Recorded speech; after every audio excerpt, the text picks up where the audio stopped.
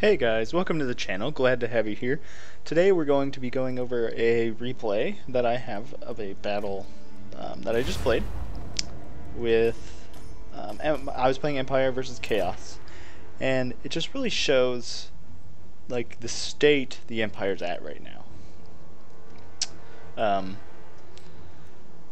I really don't think any of the, if played right, any of the other factions really have a chance against the Empire.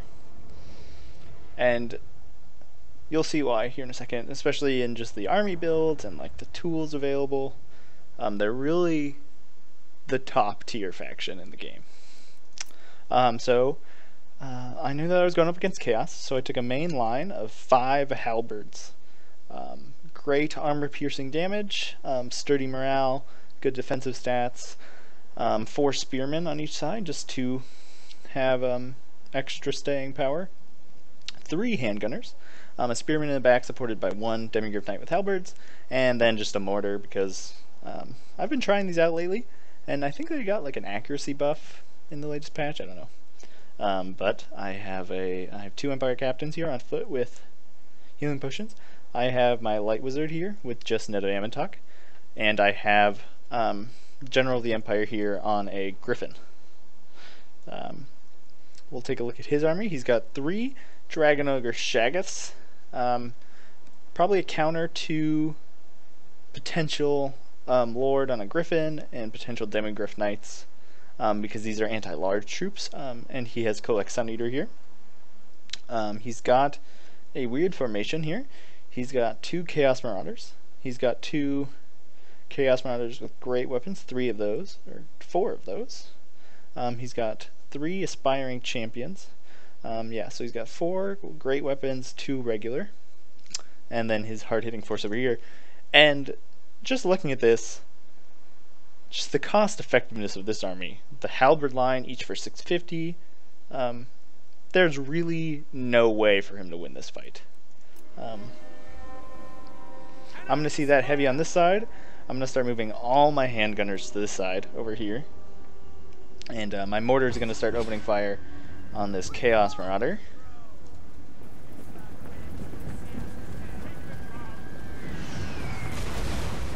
Just decimated. A lot of them got back up, but that did considerable damage, I think. I'm going to switch targets to an actually good target now. These Chaos Marauders with great weapons. You're going to see me move all my handgunners to the side with my light wizard, my extra spearman, my demigryph knight.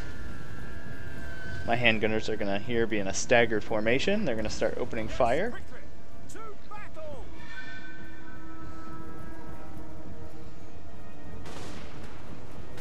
First couple volleys.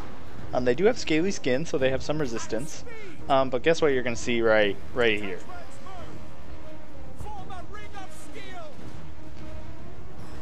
Guess we'll wait for it. Yep, right here. Look, oh. Done. Done for. It's basically over at this point. I have 3 handgunners shooting at this guy. I have my demigryph knights in support. I have spearmen for anti-large. My main line, I've spent much more money on it. He even pulls through and managed to get all these guys. A good move with the shaggoths using their weight to push through the lines, get to multiple skirmishers. But I have too many. There's just no way you can do that. My general's going to come support, my demigryph knights. Still waiting. His main line, Chaos Marauders, almost dead just from the mortars. And I just really, with the captains, he doesn't have enough killing power here to do anything to me as the Empire. See, so by the time he's off here, I've already killed this straggler. And now I have him tied up with some spearmen that he will take damage from pulling out of. My net is on cooldown, pretty quick cooldown. All 3 of my handgunners are opening fire here on Kolek.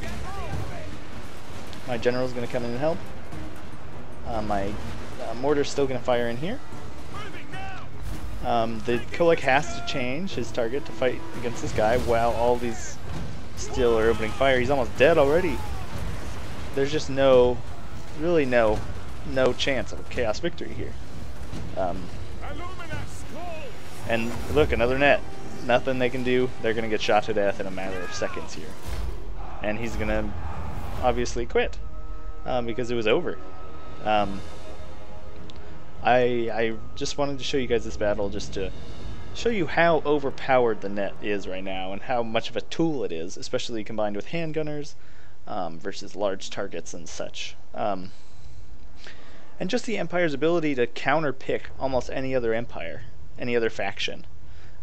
Because of their extreme versatility, you can bring an army to fight, like almost any other army that you can think of.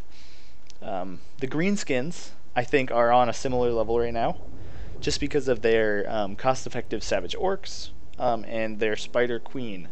I think those tools right there, especially in the Goblin Big Bosses, that's just such a powerful combination that you can kind of bring that against anything and it'll work.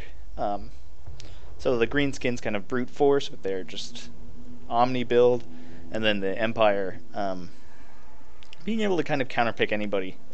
I really think those are the top tier factions, and the other factions just have a hard time dealing with them when playing against a efficient and similarly talented player. Yeah, let's go take a look at the kills here. Yeah, main line, it was kind of shattering. The Aspiring Champions were still healthy though. Kolek and a Dragon Ogre just shut down. 50 kills on the mortar. It's actually a decent amount there. You can see all my guys, none of them at all damaged really. Yeah, anyways, so I definitely think the overcharged version of the net needs to be fixed somehow. And I think that the net shouldn't stay there. So say I netted only one Shaggoth, and then I charged it with my Demigryph Knights with Halberds. If a second Dragon Ogre had tried to come support, he would have, as he entered the circle, he would have got caught in the net as well. And so that just makes it really hard to deal with, because even if you split up, you can't punish the enemy for pouncing on you while you're netted. Yeah, anyways, so thanks for tuning in. A really short video today, and that's that.